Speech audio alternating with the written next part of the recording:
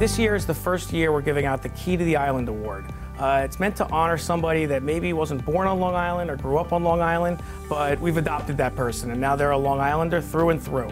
And it gives me great pleasure that tonight the first Key to the Island Award is going to John Ledecky, who's the co-owner of the New York Islanders in the NHL and the Bridgeport Islanders in the AHL. And one of the best things about John is he's just a regular guy. He's a man of the people. He's very accessible. He's very approachable.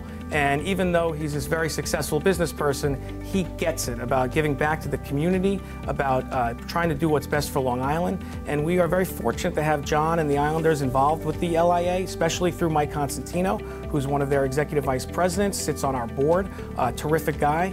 We should all be grateful for John Ledecky. You know, but for John, the Islanders would probably be playing in Kansas City or Canada or somewhere else, but I know they wouldn't be on Long Island. He made sure that the Islanders stayed here. He built a brand new arena, UBS Arena in Elmont. It's state-of-the-art, it's beautiful.